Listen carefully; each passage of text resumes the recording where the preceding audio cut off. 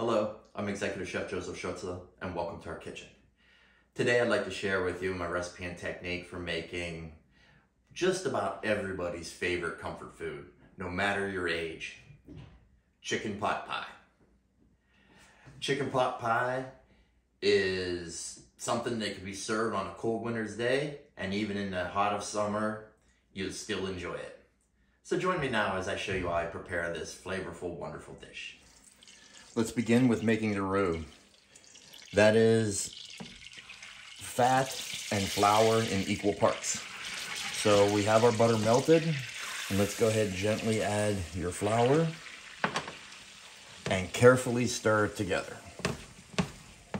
We will mix this until the flour is completely absorbed and cook it for a few minutes.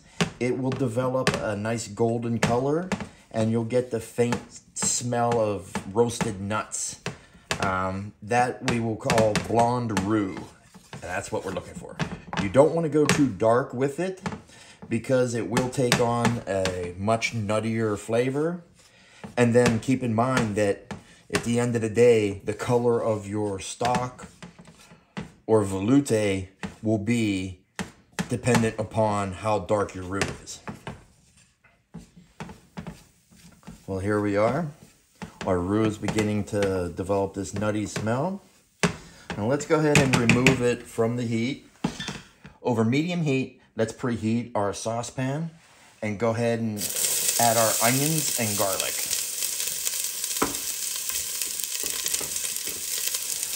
Let's go ahead and saute these for a minute or so, just until translucent. Do not get any color on them. We don't want them to brown up. Now our onions are ready. Let's go ahead and add our mushrooms. This is just something I like to add into the mix because one, I love mushrooms, and plus they help give an earthy flavor to a pot pie. Now the mushrooms are almost cooked. Let's go ahead and add carrots and parsnip. Go ahead and stir those around. Let that cook for about a minute. Now what I like to do is add my chicken stock. Once the chicken stock is added, increase your heat to medium-high and bring it to a simmer. Now that our stock is coming to a simmer, let's go ahead and add roux.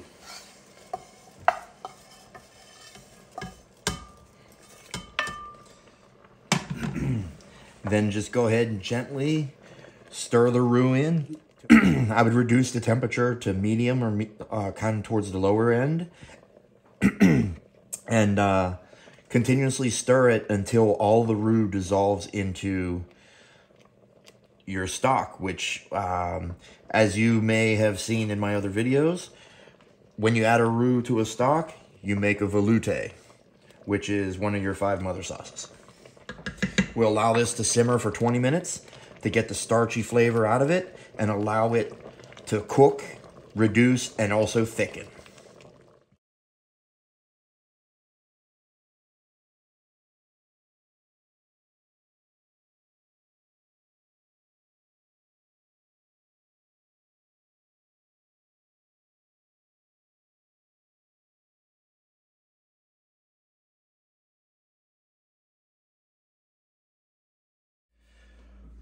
Well, here we are.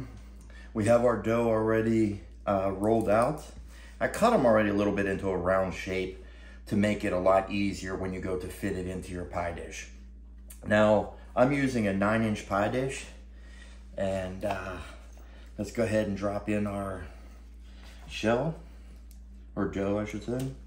And then go ahead and gently press it against the dish so you don't break it up. And then start to firmly press it, making certain that you hit the corners really well. Now that we got that done, let's go ahead and fill our shell. The stock was made last night from a whole chicken wog, and a lot of people ask me, Chef, what is a wog? Well, a wog, W-O-G, is an acronym for a whole chicken that is without the giblets. So, got it filled up nice. I like to tap it a little bit just to no air pockets. Now, let's go ahead and let's top this bugger. Now, I'm just gonna roll the edges over top.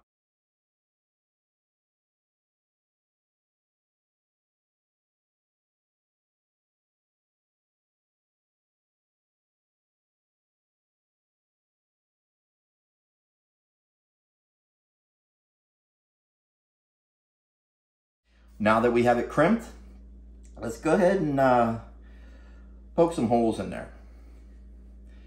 This is going to enable steam to escape and not let your top, your roof, blow off there and then just bubble up and not look so good. So we are now ready for the oven. Preheated at 425 degrees Fahrenheit. We will put that in there for about 30 to 40 minutes. Your top should be a nice golden brown.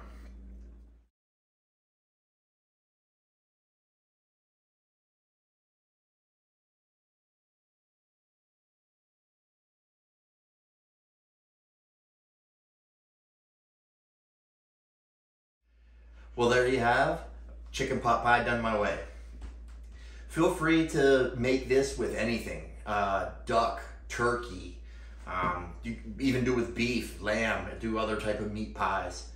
You can do seafood pie this way as well. The dish itself is really easy, it's very flavorful, and the filling is pretty much like turkey a la king. If you don't have time to make the dough for the crust, or if you're just really not a great baker, don't worry. Making the filling and pour that over top of pasta, pour it over top of rice, and have, you know, a variation of like turkey a la king, chicken a la king, you know, whatever. Have that over top of potatoes, mashed potatoes. It would be a great way to serve it as well. Well, I hope you enjoyed today's demonstration, and I hope you see how easy pot pie really is to make. If you have not done so, please feel free to subscribe to our channel. We have a wide variety of videos and different foods, different ethnic foods, as well as different cooking techniques. And hit that bell for notifications. That way you can be notified on our weekly posts. Thank you again for joining. Yod Vayat.